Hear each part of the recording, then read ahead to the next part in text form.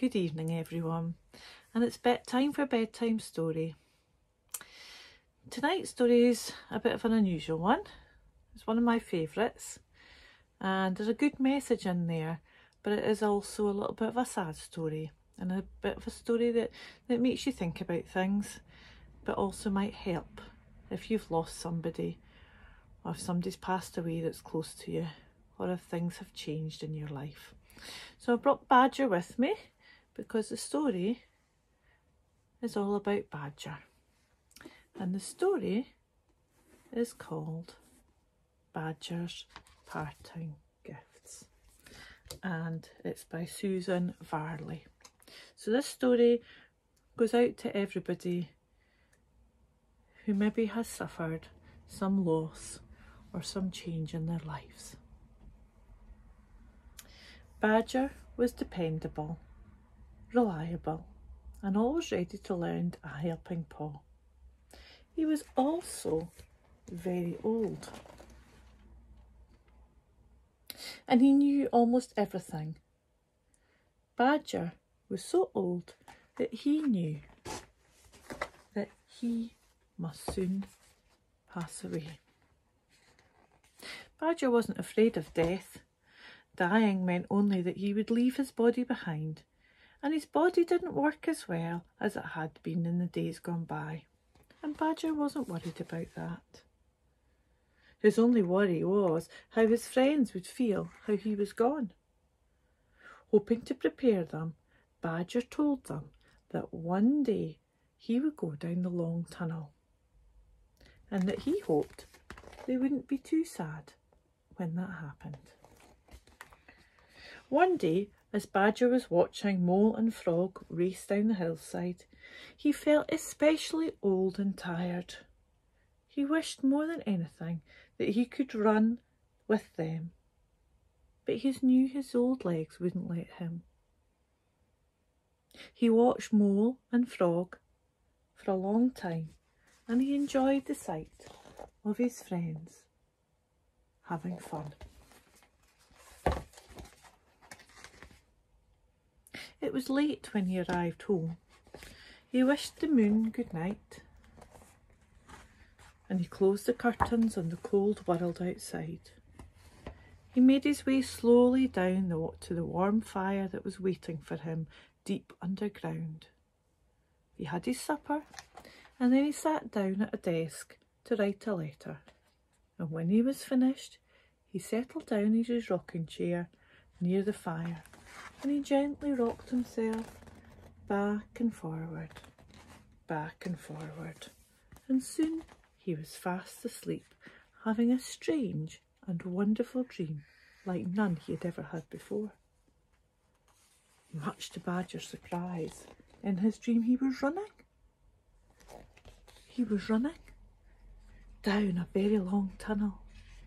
His legs felt strong and stronger as he ran towards it, and he no longer needed his walking stick, so he left it on the floor of the tunnel. He moved swiftly, running faster and faster down the long passageway until his paws no longer touched the earth.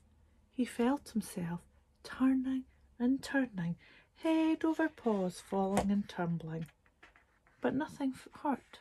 He felt as if he was free. He felt as if he had fallen out of his body. The following day, Badger's friends gathered anxiously outside Badger's door.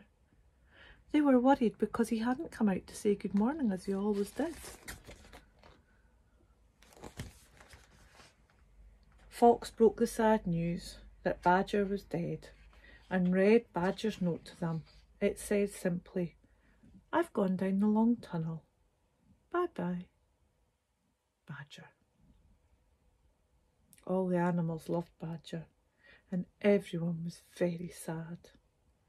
Mole felt especially lost and alone and desperately unhappy. In bed that night, Mole could only think of Badger. Tears rolled down his velvety nose, soaking the blankets he clung to for comfort. Outside it began to snow.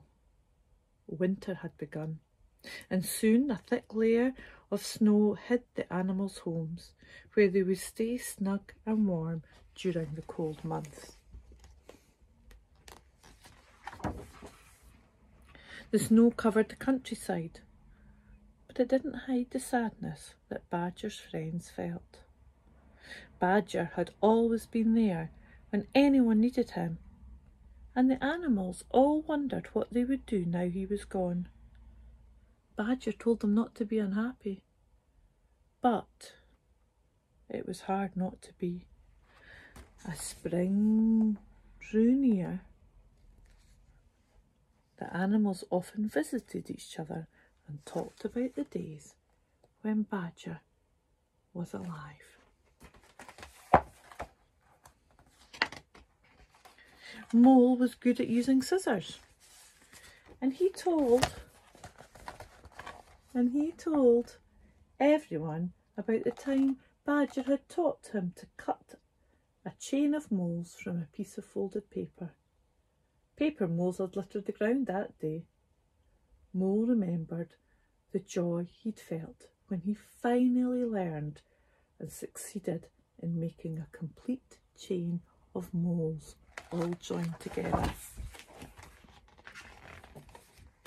Frog was an excellent skater. He recalled how Badger had helped him take his first slippery steps on the ice. Badger had gently guided him across the ice until he had gained enough confidence to glide out on his own. Fox remembered how, when he was a young cub, he could never tie his tie properly until Badger showed him how. Starting with the wide end of the tie, it's right over left, arms round to the back, up, down, through the crossover, and holding on to the back of the tie, push the knot up to the neck. Fox could now tie every knot ever invented, and some he'd even made up himself. And of course now his necktie was always perfectly knotted.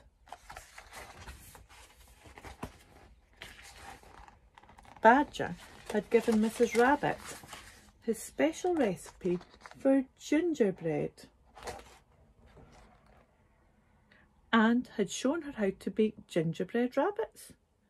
Mrs. Rabbit was well known throughout the countryside for her excellent cooking. She talked about her first cooking lesson with Badger so long ago, but she could almost smell the wonderful smell of gingerbread fresh from the oven.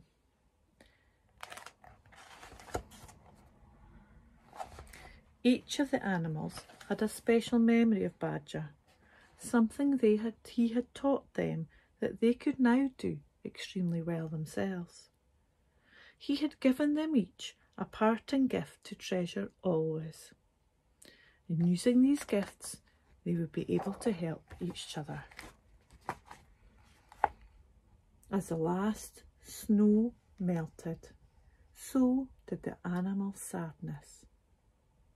Whenever Badger's name was mentioned, someone remembered another story that made them all smile.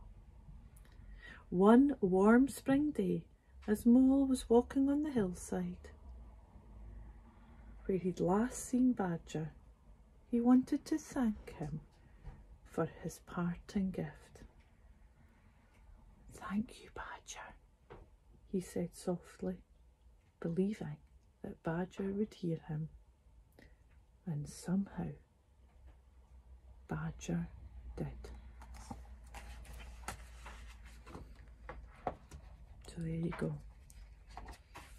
It's just a little story that sometimes helps us remember all the good things about people who maybe are not in our lives anymore. Now you take care, have a good sleep, and have really good dreams of happy, happy, happy times. And hold those people you love close by. Take care. Night night, everyone.